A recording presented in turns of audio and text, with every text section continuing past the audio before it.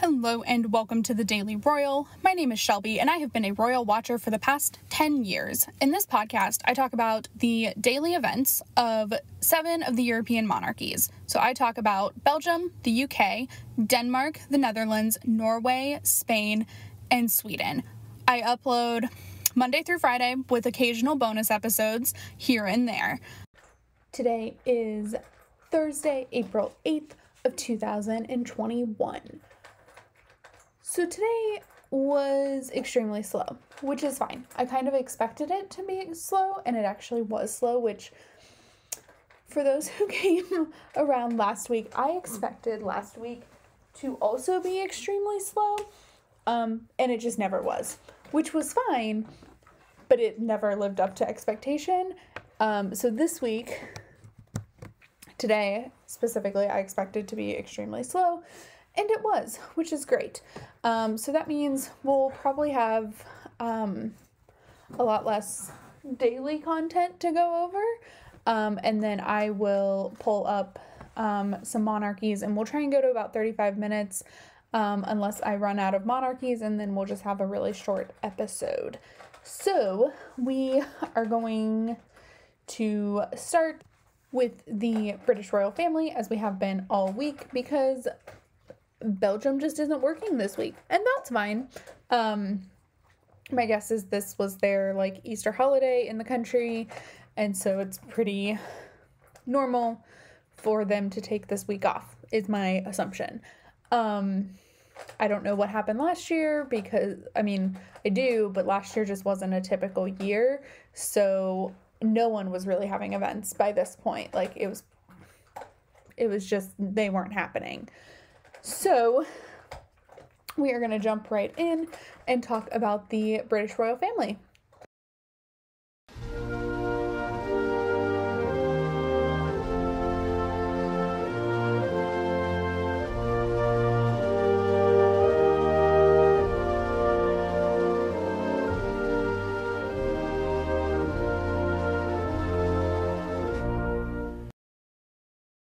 Today in the UK, it was also really quiet. So the only thing shared on social media was that Queen Elizabeth held an audience over the phone with the new ambassador to Japan from the UK. So this is the third or fourth time that an embassy has shared that Queen Elizabeth has made contact with the ambassador. I don't know if it's happened more than that. For reference, I've been reading the court circular during this podcast for about 6 months, maybe 7 now. I think I started in September, and it's April, so I guess 7 months. And it wasn't mentioned a ton in those 7 months, but the Court of St. James, which is the official name for at least where ambassadors are posted from and to, haven't had that many, they don't have changes frequently, so I'm not entirely sure what was going on there. So that's what was going on in terms of public facing, and now we are going to pull up the court circular if there is one. I didn't pull it ahead of time because oops. So let's see what we have. Yes, we do. Well, okay. There is a court circular, but it just has the event that we talked about on it. That's it. So that's the day for the British royal family. Pretty chill. Not a lot going on. So I would suspect maybe an increase in engagements next week. I'm thinking that's when kids return to school, and the UK kind of returns to normal after the holiday, is my assumption. So with that, let's go ahead now and move on to the Netherlands.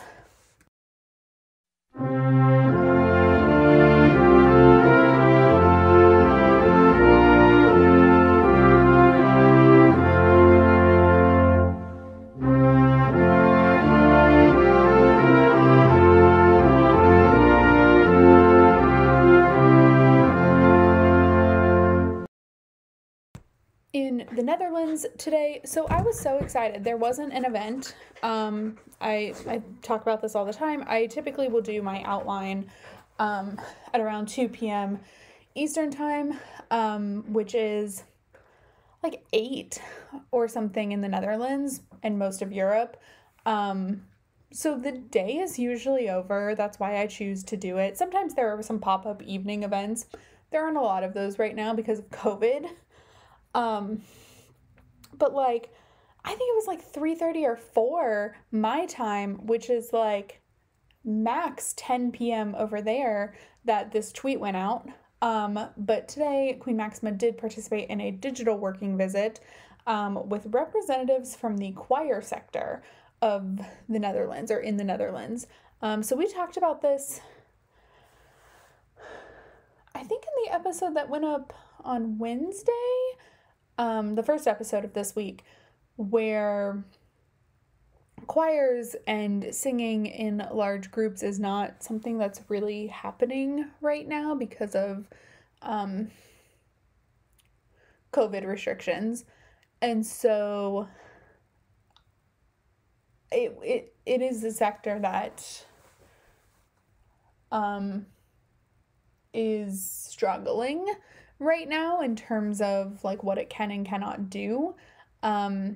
So it was really interesting because I think this is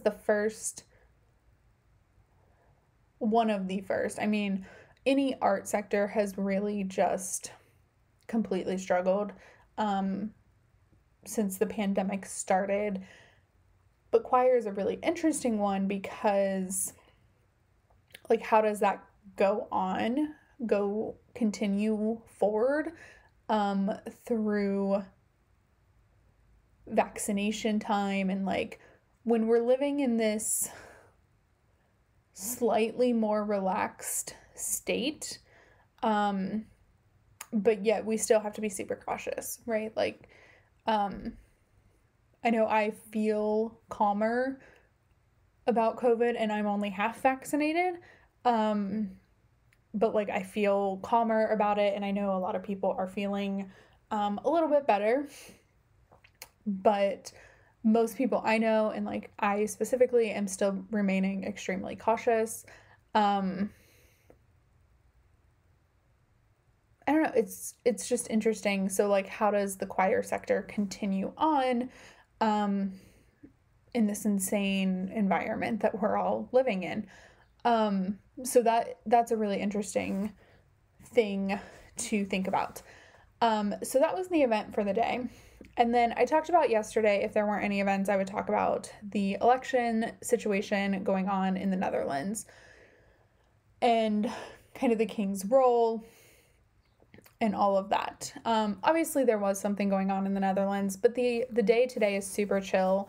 So I want to talk about it a little bit, except here's the thing. King Willem-Alexander really has no role.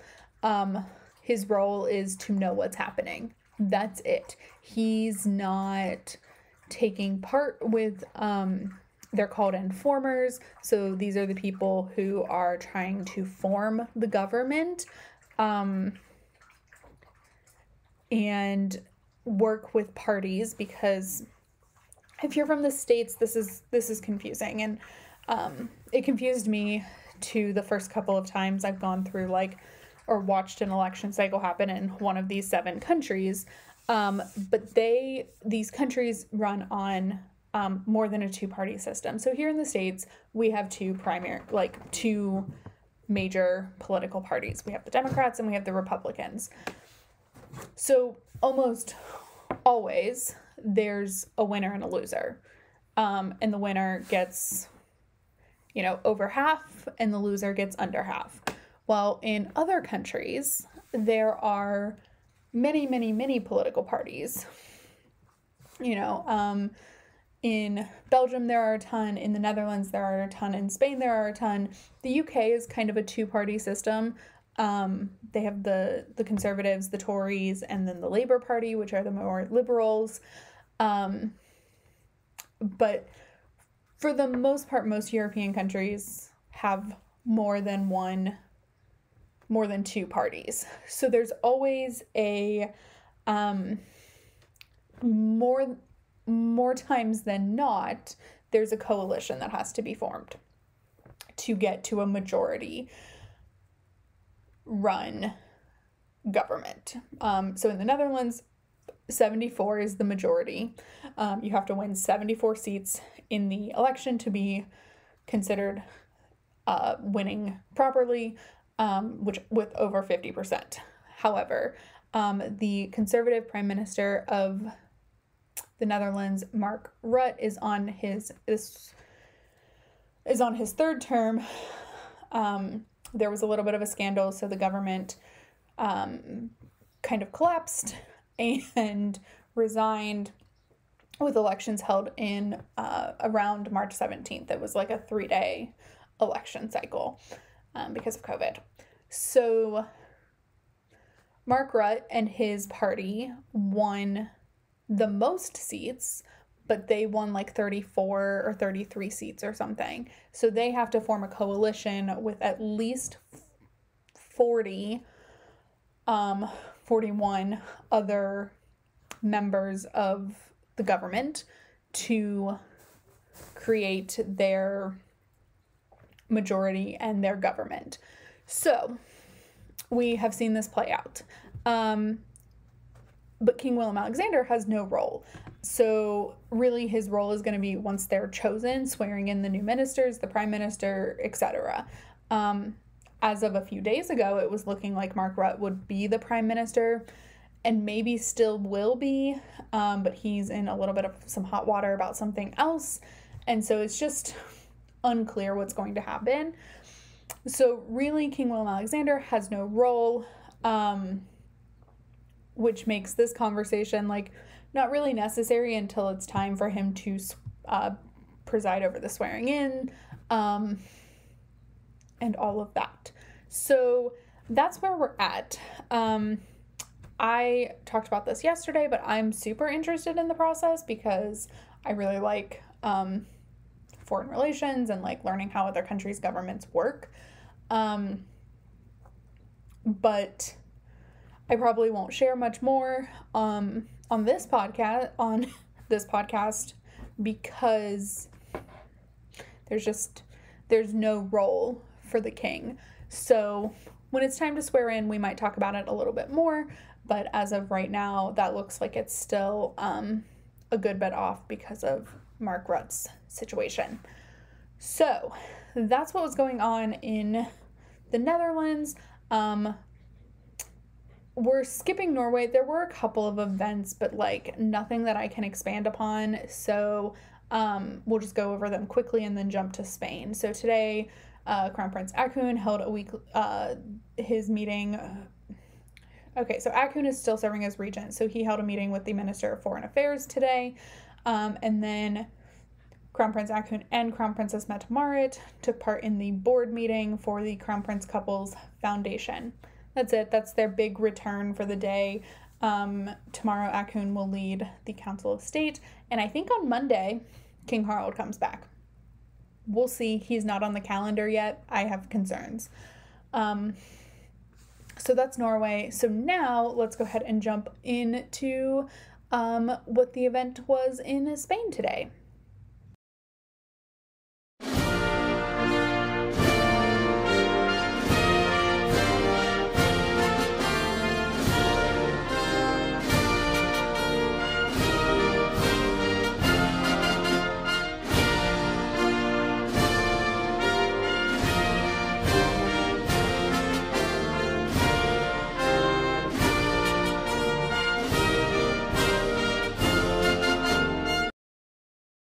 In Spain today, there was one event, and it was King Felipe, because Queen Letizia worked her one day this week and is done, apparently.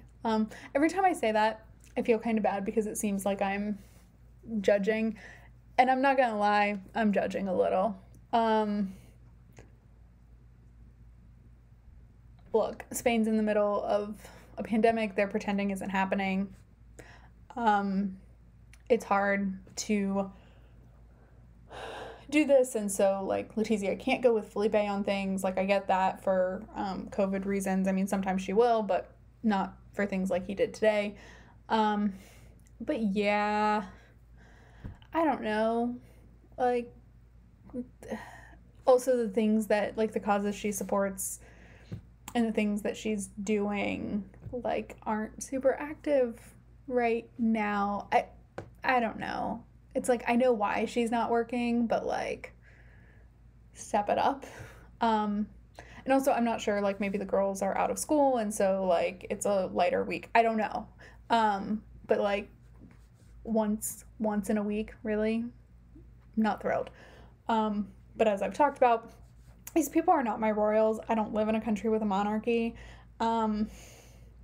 So while I judge them and I think things, like, my opinion doesn't matter. Not really. Not in the grand scheme of, like,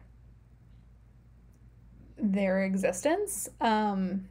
So I have my opinions, but I'm not a Spaniard. It doesn't matter what I think, really. So, but yeah. So she's worked her one event this week. And so King Felipe is holding down the fort. So today he was present for the award ceremony for the Spanish Confederation of Small and Medium Enterprises, which deliver awards to self-employed entrepreneurs, small businesses, as well as medium businesses, which make up like 70% of 60% of Spain's GDP, which is a lot. And then the rest of it basically comes from tourism, with a very small portion going to their larger companies. So it's a big deal. And like in Felipe's speech today, he talked about how when we talk about like small and medium businesses, you're talking about society. Most people aren't part of a corporation. I mean, in Spain, like they're employed by smaller and medium-sized firms and companies and things like that. So when you're talking about small and medium businesses in Spain, like you're talking about the majority. And so it's a big deal. And so this award ceremony honors different small businesses and medium businesses for different things. So like they honor self-employed entrepreneurs for the work that they've done, as well as focused on like sustainability, etc. Like there's a lot of there are several different categories in this event. So it was pretty I hate calling it standard, but like I talked about this a little bit yesterday, or I alluded to it, and I don't think I finished my thought out very well. So some of these countries, a lot of the countries that I talk about, are really focusing their day-to-day efforts on COVID and like what's going on with this and what's going on with this. You know, like yesterday, Queen Maxima of the Netherlands was at a school in an industry learning about like rapid PCR or rapid COVID tests. King Philippe and Queen Mathilde are really, when they leave, they're focused on, when they leave the palace, they're focused on things like medicine,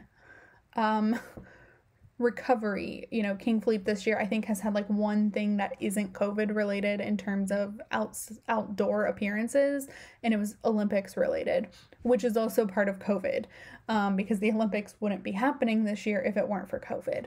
So that seems to be a lot of what's happening. You know, the Swedish royal family hasn't left the palace like at all this year. And Denmark is doing things that aren't super related to COVID, but they're doing so few. So Spain is doing a ton of events, and next to none of them are focused on COVID. And so this is par for normal. Like this is completely normal Spanish royal family events. King Felipe does this every year. I remember talking about it last year. I think it was held in like October or something for 2020. Like this is normal. So I don't know, there's like a weird line, right? Like, I don't quite know how to talk about certain things because they're different than what everyone else is doing, but also like repetitive. So anyway, that's that. That's what was going on in Spain. So now we are going to make a small jump over to the Swedish royal family.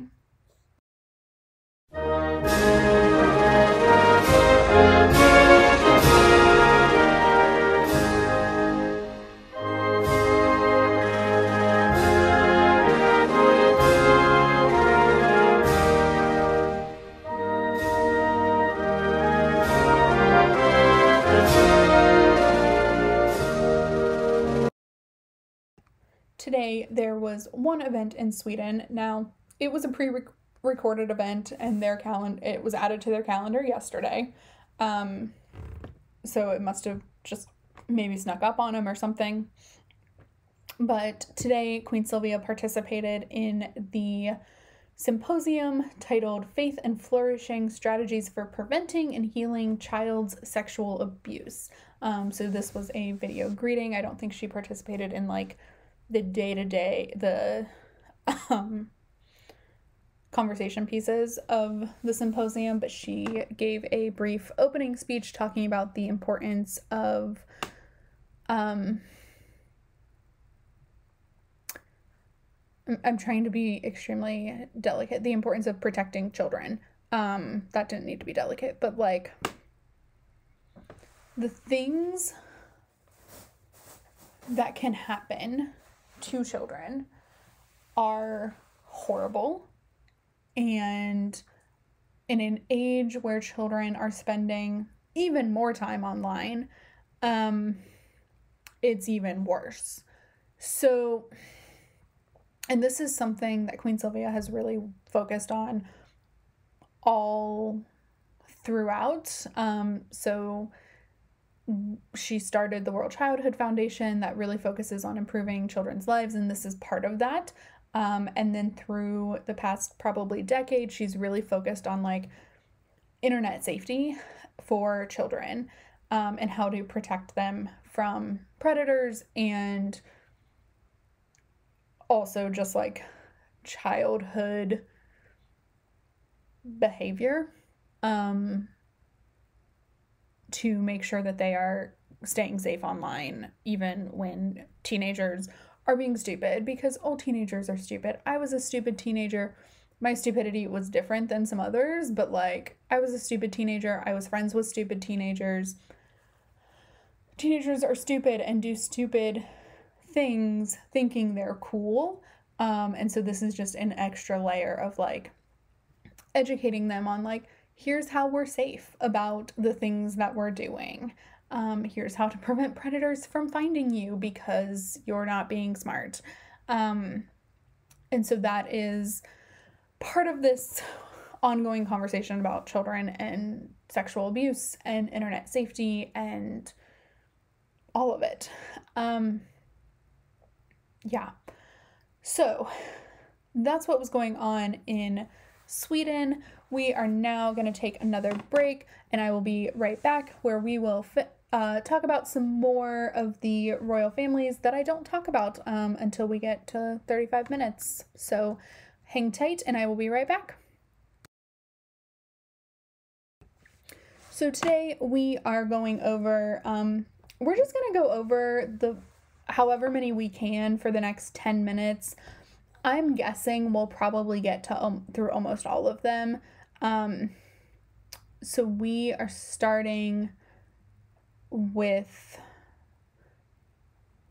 Oman, I think. I'm like 90% certain. If you've already heard Oman, we can just skip it.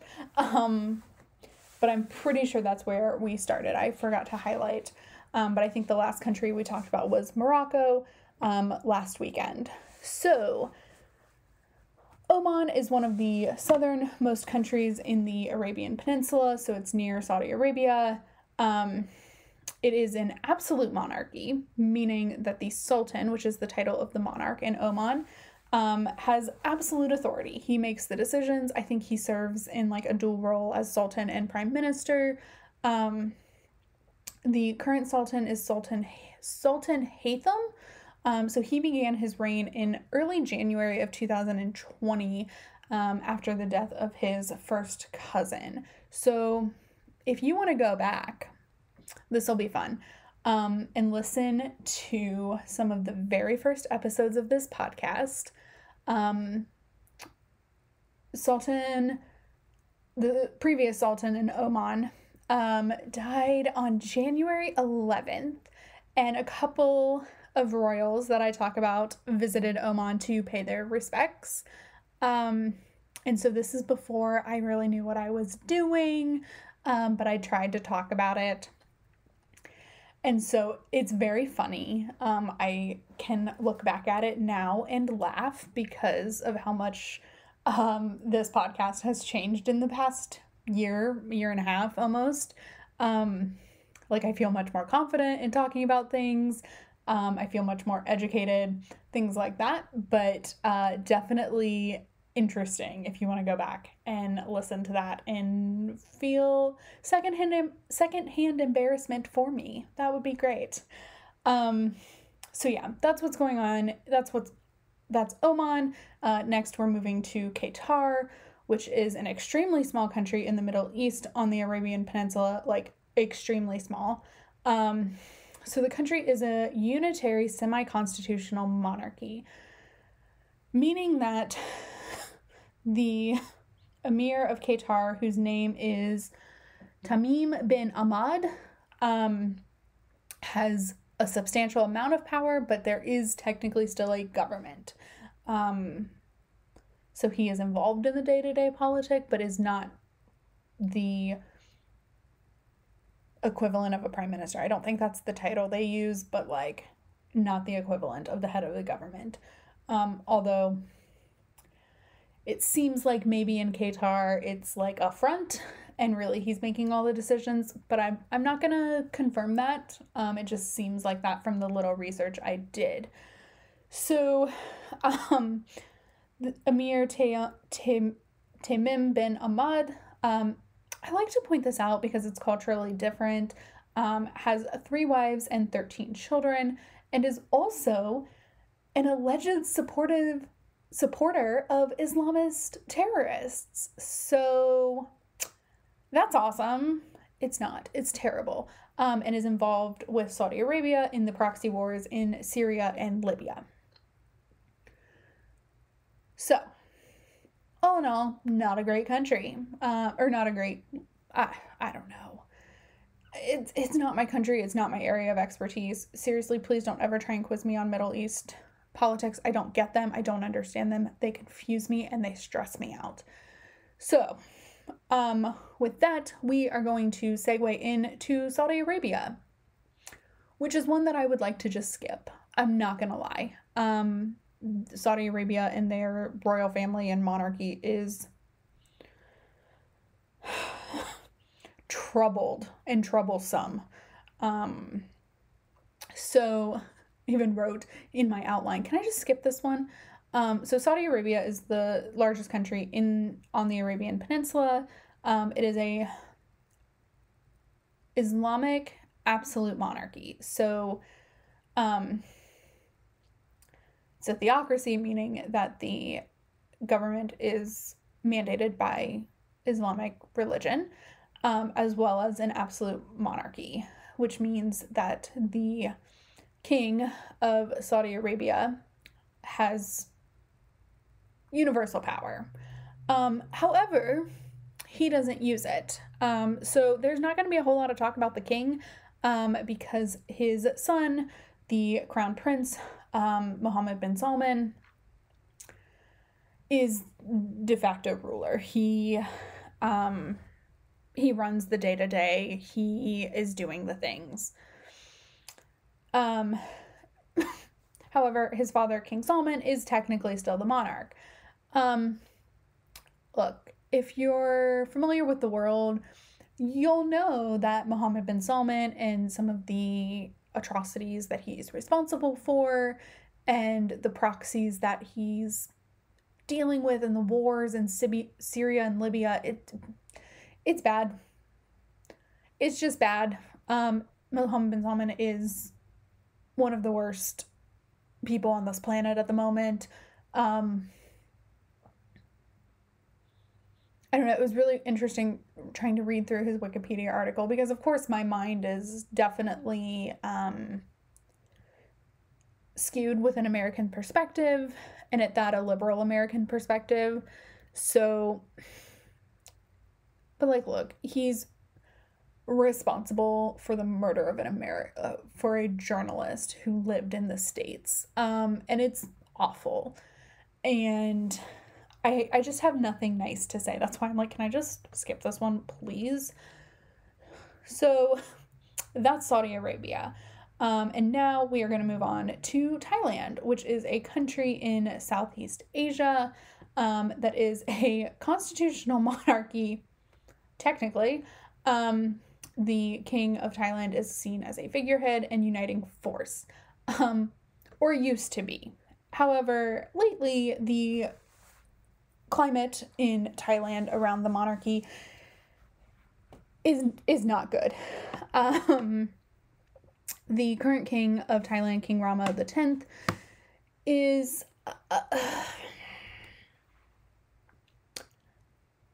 an entitled party boy with no real respect for his country or countrymen and women and what their day-to-day life is. So, for example, in 2020, he's basically been in Germany the entire pandemic. Part of that is because his people are in the streets protesting the royal family's existence and a lot of the laws in Thailand, which it's illegal to talk about negatively about the king in Thailand. I'm an American citizen. I can do things like this, but it's super illegal there. Like, I would be thrown in jail and probably executed. So I can never go to Thailand now, which is fine. It's bad. He has come back a few times and it's just not been great. Basically, King Rama the 10th is just a little crazy. And crazy, I mean, he's just not a good dude who does a lot of weird things, including wearing crop tops, which cracks me up. So that is Thailand. And now we are going to finish today's episode with Tonga, which is a country in Polynesia. It's a Polynesian country. So think like Australia, New Zealand, Fiji, places like that. That's Polynesia, which is a constitutional monarchy. And in 2008, the then king relinquished any of his power and announced that he would follow government recommendation. I'm not sure if the new king who was put in power in 2012 has the same feeling. I'm confident that he probably does. Also, you'll notice this is the only, and I feel awful about this, this is the only king that I'm not naming. And in the UAE, which is, you'll hear tomorrow, because I can't figure out how to pronounce his name. And I've tried desperately, but please Google it because I fail. So that is Tonga. Okay, so that is the end of today's episode. I am going to go back to my regular recording schedule, which means you will not hear from me again until Monday. We do have a couple birthdays in the next couple, birthdays and anniversaries in the next couple days, so I'll be active on thedailyroyal.com and the Daily Royal on Instagram. Please go check those out. But for now, I will talk to you all on Monday. Have a great rest of your weekend. Bye.